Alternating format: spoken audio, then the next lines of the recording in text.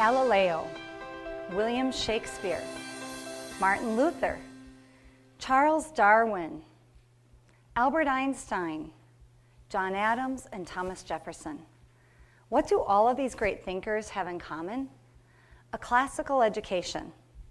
While many of us in America have no idea what this even means, this is the method by which the majority of history's most influential people were educated. In our search for a school for our children, I discovered classical education. And the more I read, the more I became convinced that this is the best way to educate kids. Not only is it time-tested, but it's experiencing a resurgence today as educators search for more effective ways to teach kids. Let me tell you my story. This is a picture of my husband Peter and our 4 children, ages 28 to 18. When they were young, like every parent, we searched for the best school for our kids. We tried a public school with an excellent reputation. We tried a private college prep program that was also well known. And we even tried religious denominational schools. And in most cases, we just found that our kids weren't being academically challenged. And they weren't receiving the values that we thought were so important for them to learn. It was very frustrating. Well, it turns out our frustration was warranted. If you look at how American students are compared to the rest of the world, you may be very surprised. Of 34 developed, our students are performing only 14th in reading, 17th in science, and abysmal 25th in math. Remember, this is out of only 34 developed countries. These are appalling results.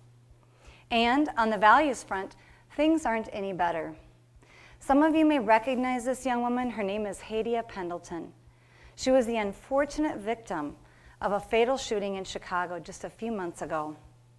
In a newspaper article that covered the story, a Reverend Michael Flagger, who was actually at the funeral, was quoted as asking, "When did we lose our soul?" Clearly, he was asking, how in this society have we become so filled with violence that we've practically lost our humanity, our soul? Well, it was that same frustration with a lack of values and the fact that our kids weren't being academically challenged that caused us to keep searching for other school options. As I did that, I came across an ad for a school that had opened in Rochester just a few years earlier. I read the synopsis of that school, and I knew in an instant that it's exactly what we were looking for. So I contacted the school and I said, "Are there any schools like this in the Twin Cities?" And they said, "None that we know of, but this school was started by 6 families, and you can do it too." What? Start a school? That was the furthest thing from my mind.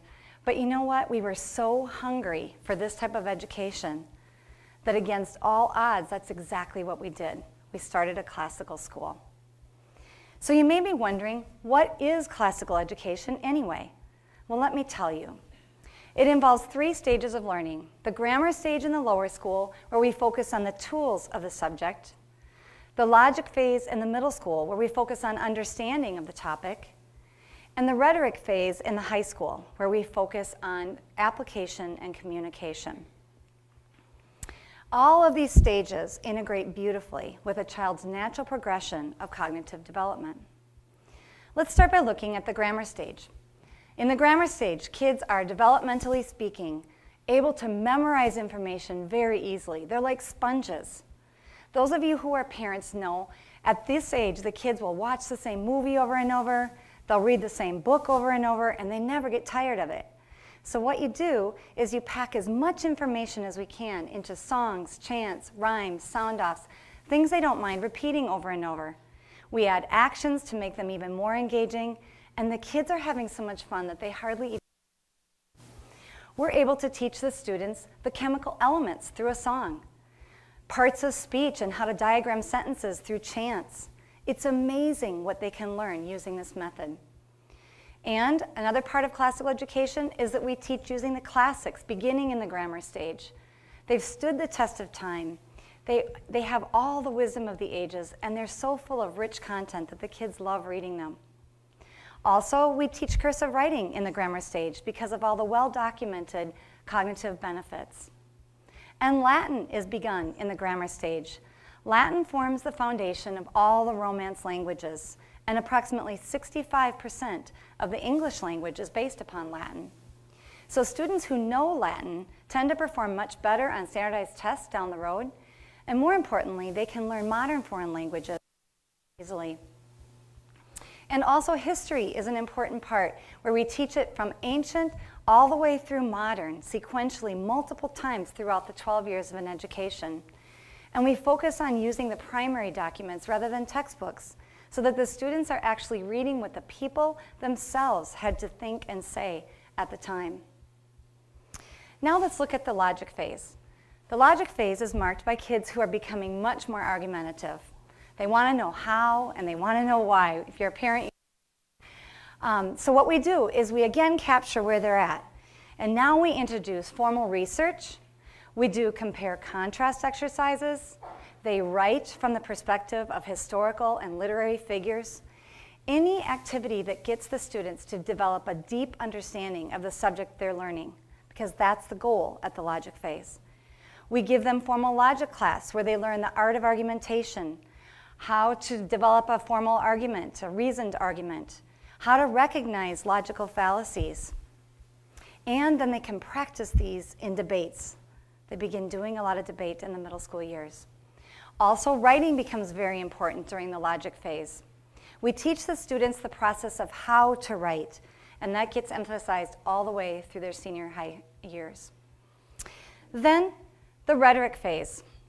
The rhetoric phase is marked by kids developmentally speaking who are becoming independent, they're forming their own opinions, and they're starting to separate from their families.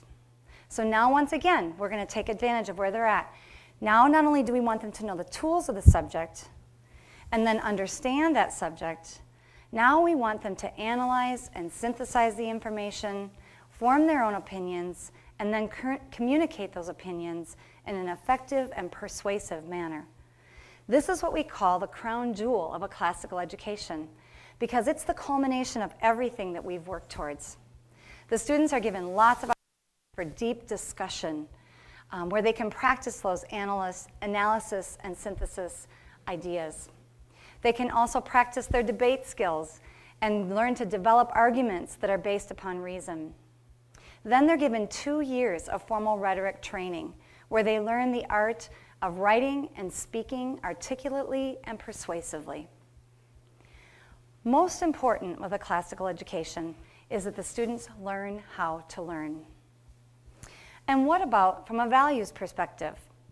Well, historically, a classical education has addressed both the mind and the soul. At our school, we nurture the soul through Judeo-Christian values and beliefs.